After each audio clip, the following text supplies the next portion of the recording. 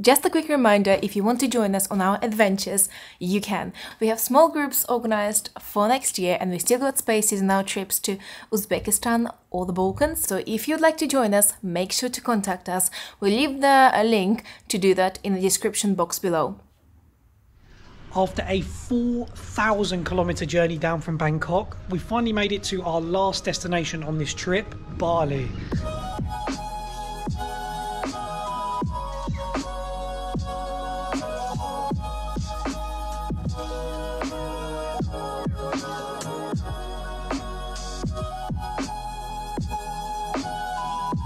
Welcome to Bali. This is actually our first time here in Indonesia and in Bali in general.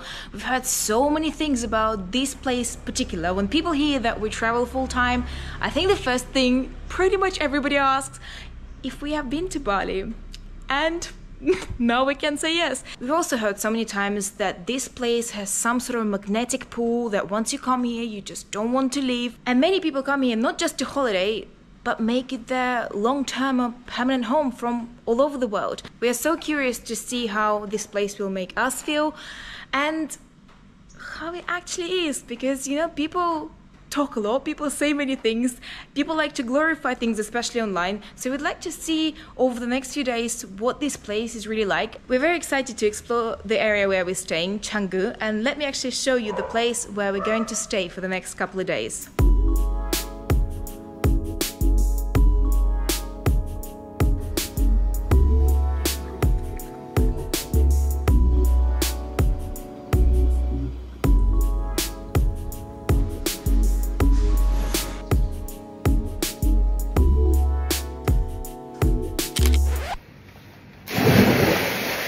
This place feels really Bali aesthetic, not gonna lie. This is what you imagine, the villa, like this, when you come and stay here. The thing I love about this villa in particular is actually the location. We're really close from here to Perirenan Beach and all of the action, but also far enough away that it feels really quiet. So on that note, let's head out for a walk into Canggu and have a look around. Canggu is located on the south coast of the island, and tourism first started here amongst surfing enthusiasts. One of the things that captures every visitor to Bali is the completely unique culture and religion. Indonesia is an island nation, and each island has its own unique culture, but perhaps none are as unique to the one that's formed in Bali. Unlike much of the rest of Indonesia, which has a Muslim majority, Bali is home to a unique branch of Hinduism, which is unusual for this region of the world. The Balinese are steeped in tradition, and many partake in religious ceremonies and make offerings every single day, such as coffee, incense, and something called kanang. The main native language among the Balinese isn't Bahasa, the main language of Indonesia, but Balinese, with around 3 million speakers. We've read so many times about the friendly locals and the so-called smiles of Bali, and even after a day or so here is something we felt already. The locals, even just the ones that pass on the street, make you feel at ease and at home straight away.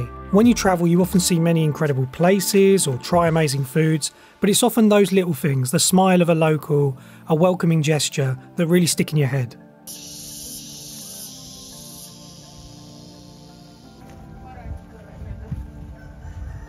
Hello?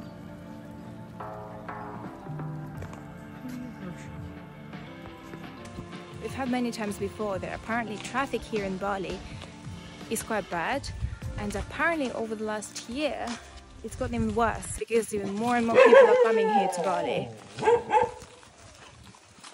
And to be honest, it is quite bad. I don't think we've ever seen traffic that bad before. We've seen heavy traffic, but because the roads are so tiny and narrow, they're just not built for the amount of people that are moving here.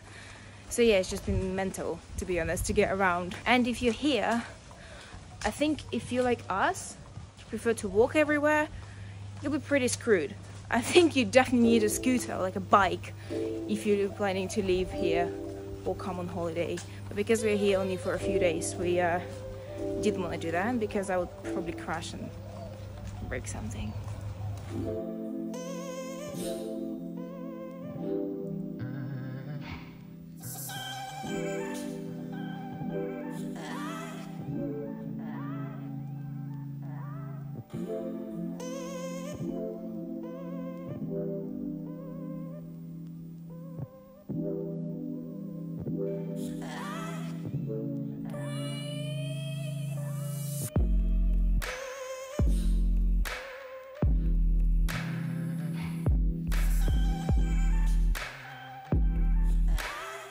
Bali isn't only Canggu and the surfer beaches of the south. As you move inland, the climate and landscapes change. Rice paddies rise up the hillsides and the rainforests meet mountains. Most of us have seen images of people doing yoga with views over the rainforests. Well, if that's what you are into, then the area to head is inland, to a place called Ubud. Ubud is known among locals for its traditional crafts and dances, as well as some of the most famous Hindu shrines on the island. In recent years, the population of Ubud, along with the coastal regions, has ballooned, with people moving from all over the world to feel and partake in its unique vibes. With an influx of outside money being spent and invested in Bali, of course there are many positives to the local economy. But the sheer amount of people moving here is undoubtedly putting pressure on its infrastructure. We of course mentioned the traffic on the tiny roads, but the so-called gentrification of certain areas has inevitably led to a price rise. With Western-style cafes opening up everywhere, luxury villas being built all around, you can see it when you're just walking the streets. It's caused some locals to be priced out. We've watched certain videos of some people calling the situation here in Bali a modern form of colonialism. And of course, with everything in life, it's far more nuanced than this. And whilst being here, we've actually heard that here in Indonesia, there are some systems in place to include locals in the price boom. Property here in the Canggu area is going through the roof at the moment. It seems like there's a bit of a buildings arms race going on. But what's interesting about all of the people moving here from abroad and buying properties is you can't actually legally buy a property and buy land outright as a foreigner here in Bali. The only way you can do it is if you open an Indonesian company where an Indonesian citizen owns more than 50% of the company, or you buy the lease to the property, which is usually 25 years, after which time you have to give the property back or extend your lease for another 30,000 or whatever dollars, which is a system that for us is totally not normal, not something we're used to. But here it's thought of to protect the citizens, protect the locals from the influx of foreign money into the area, which is kind of a good thing. We thought that it's going to feel quite artificial here, but to be honest, it doesn't at all. It feels quite raw and authentic, even in the part of Bali where we are, which is like the party place, the place to be. It doesn't feel artificial at all. It feels, I don't know, completely different to how we expected. Every single house you walk past has a shrine, and they're all so gorgeous, so beautiful.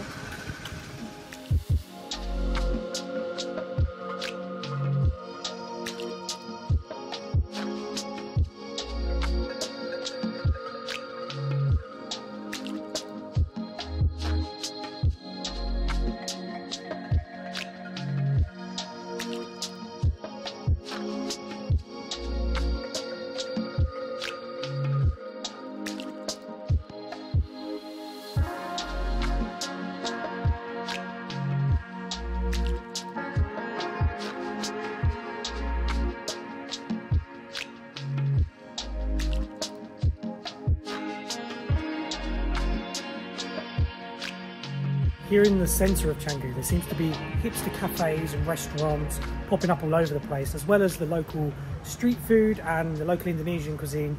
It seems that every culture and every nationality that comes here to Bali and settles and opens their own cafe brings their own little piece of culture, their own cuisine to the place, which is amazing. It only makes the entirety of Bali richer, more interesting, and to be honest, every single cafe that we've eaten in so far has been absolutely amazingly good. The food here is so good. Oh.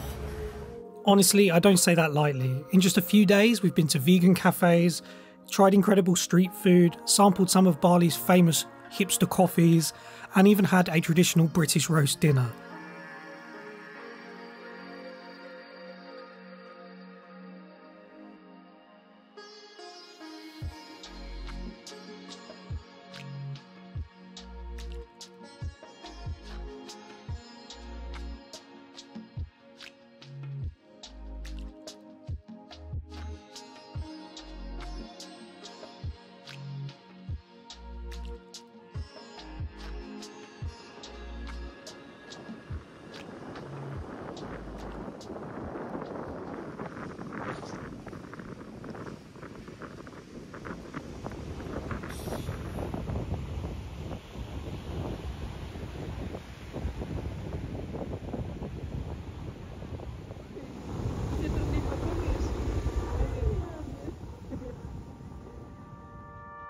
Heading down onto the beach around Canggu was when we first really felt that famous vibe or magnetic pull that everyone talks about. It's hard to describe why. It's a beautiful beach, but by far not the most incredible we've seen. It's more about standing on the sand and watching the kites flying, the surfers out at sea, and other people just living in the moment and enjoying life. That last point is going to be one of the lasting memories from our time in Canggu. The feeling is a complicated one, but essentially everyone here, from the locals to the tourists, seem to just enjoy life. You can't help but feed off that positive energy and buy into it. So, as the sun went down, we grabbed our beer and sat down with the crowds to soak in the famous Bali sunset. And believe me, they're incredibly beautiful.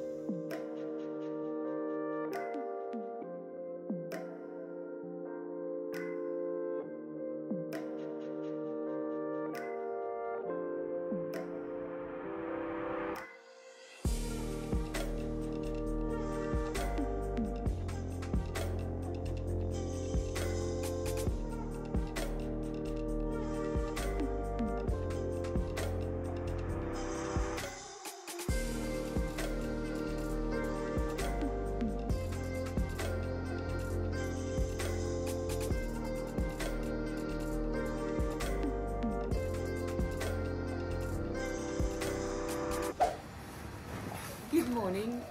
We're leaving to go to the airport shortly, but we wish we were staying a little bit longer.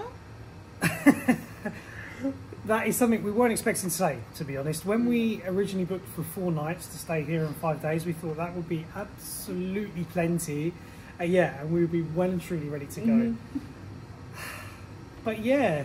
But we end up liking it, which we didn't expect, not gonna lie. Because I don't know why, we had our assumptions about this place, that it's going to be quite pretentious and fake, but it's genuinely not. When you get here, people are really nice, everyone just gets on with their life. The vibe, actually, the atmosphere here is really chilled and friendly. You know, we said at the beginning of the video, we wanted to understand why this place has a sort of magnetic pull to it and why people, when they arrive, feel like they don't want to leave. But I think after being here for 4 days now, we can understand that. I can't really describe what it is about Bali. It's just got, you said about a vibe, it's just got something about it that makes you want to be here. Yeah, it's all about how you feel in a place, right? Yeah. There are lots of different factors, like it can get as busy as you want and as quiet as you want, especially in this area where we're staying, and it feels like sort of an authentic villagey feel to it, but at the same time you have everything here. You can go to any gym you want, and then you have some tennis courts and any cafes. You can go local, you can not, and there is the beach where you can surf, and it's extremely gorgeous as well, like all those rice fields and the beach itself and like the sunsets. It's got many factors. Obviously it doesn't come without any downfalls, like the traffic situation, and which is something we thought when we first arrived we wouldn't be able to get used to. Straight away we were absolutely shocked by how many cars there were when we arrived in Denpasar and we were trying to get to Canggu. We got blocked on the way and our driver had to go all the way round to a big loop. It was like 19 minutes. It was 10 kilometres and it took an hour and a half. 10 kilometres. Yeah. But it actually adds to the charm in many ways of the place. It's all part of the atmosphere. And as we said yesterday, that you can get off the main roads and walk along the smaller roads going through the rice paddies, and you don't see so much traffic and you suddenly feel like you've been transported to a completely different place. And I love that about here. You said it has a villagey feel. It does, and at the same time it has a feel of modernity to it, and then the beauty of the little shrines inside people's gardens and on the streets, and the greenery everywhere. It's just incredible. And you adore the kites. Oh, I love the kites. That is so, I don't know, sweet and heartwarming. So needless to say, now we feel that 4 days in Bali is definitely not enough. We've only been in the Canggu area. We didn't get to go to Uluwatu, we didn't get to go to Ubud. or into other parts of the island. And we're definitely going to be coming back, 1000%. That's without a doubt. The question is just for how long, in order to feel like Surf. you really, yes, feel like you see the island and to surf. Yeah, we want to learn how to surf now. Yeah, definitely.